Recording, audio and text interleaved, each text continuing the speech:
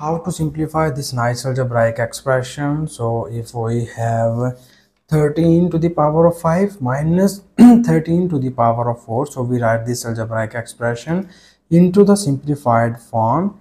But here you remember one thing is that calculator is not allowed in this problem. It means that we will show all of the working on this paper.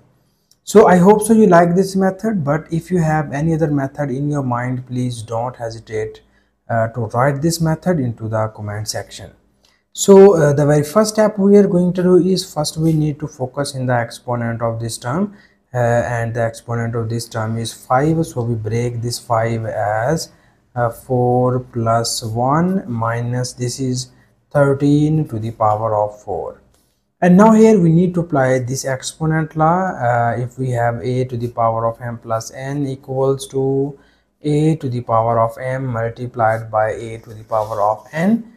So according to this exponent law, here we can just expand the exponent of these terms, and it will be written as 13 to the power of 4 multiplied by 13 to the power of 1 minus 13 to the power of 4.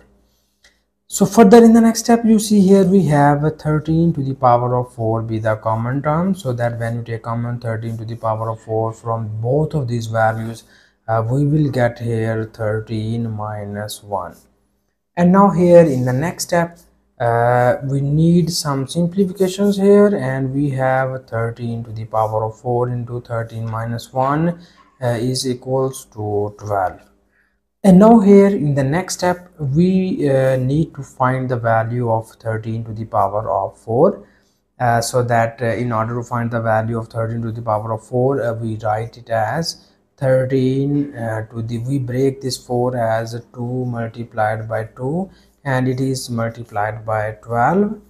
So further in the next step, here we we can just apply the exponent law, and we write this 13 to the power of 2 multiplied by 2 is written as in this form 13 square and its whole square, and it is multiplied by 12. So this means that we write this 13 square and its whole square as in this form 13 square multiplied by 13 square, and it is multiplied by 12. So it means that in order to move forward, we first need to find the value of 13 square. So that here we find the value of 13 square. So again, this 13 square means that we multiply 13 with 13, and we break this 13 as 13 multiplied by 10 plus 3. We need to do these steps because of calculator is not allowed, and if you need to gain the complete marks in exam, you must do these type of steps. Okay, so here first we multiply 13 with these two values. It will be written as 13 multiplied by 10 plus 13 multiplies by 3. So here you have 13 times of 10 equals to 130, and here you have 3 3s are 9.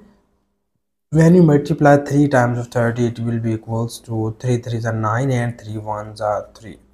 So here we need to sum up these two values, and we have 0 plus 9 is equals to 9, and 3 plus 3 equals to 6, and this is 1 only.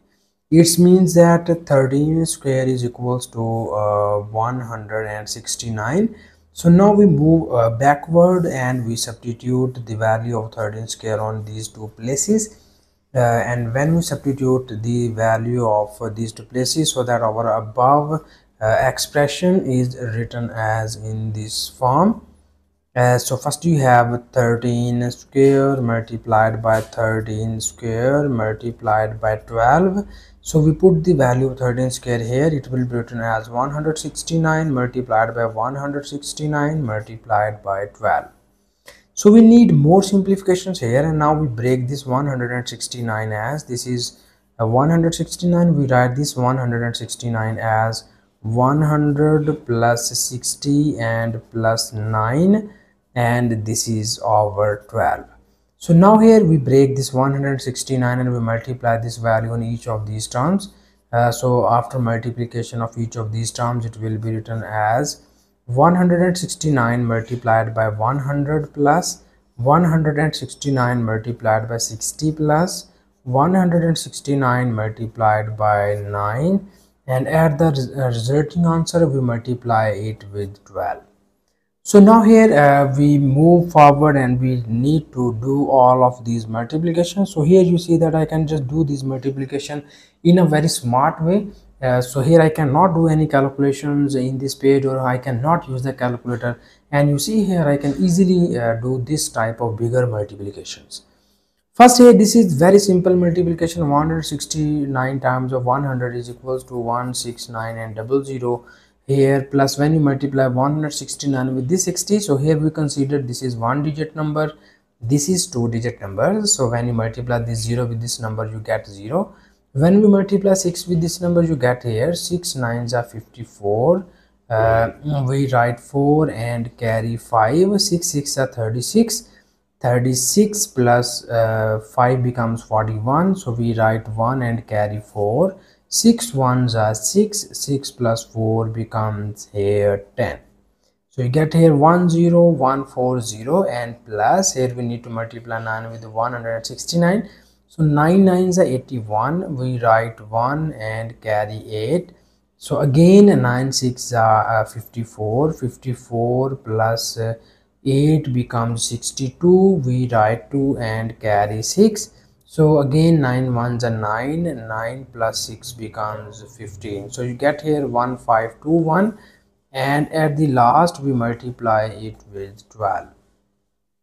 So in order to multiply this with 12, we first need to sum up all of these values. So you have, this is 0 plus 1 is equals to 1, and this 0 plus 4 equals to 4. 4 plus 2 becomes 6.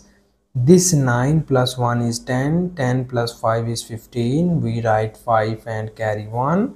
6 plus 0 is 6. 6 plus 1 is 7. 7 plus this 1 is 8. And here you have 1 plus 1 becomes here 2. So we get here 28561, and we need to multiply this number with this 12. So now in order to multiply this number with 12, we break this 12 as, this is 28561, and we write this 12 as 10 plus 2. And now we multiply this number with 10, so it will be written as 28561 and 0, plus when you multiply this number with 2, we get here 2 1s are 2 and 2 6s are 12. We write 2 and carry 1. 2 5s are 10. 10 plus 1 is 11. We write 1 and carry 1. 2 8s are 16. 16 plus 1 is 17. We write 7 and carry 1. 2 2s are 4. 4 plus 1 is 5. So we obtain here 57122. And now here in the next step we need to sum up these two values, and we obtain our final answer. So we have, this is 0 plus 2 is 2. 1 plus 2 is 3, and 6 plus 1 is 7, and 5 plus 7 is 12. We write 2 and carry 1. 8 plus 5 becomes here 14. We write 4 and carry 1. So this is 2 plus 1 is 3. So we finally get here 3 4 2 7 and 3 2. This is our final answer of this question, and thank you so much for watching this video. Please subscribe to my channel for more exciting videos.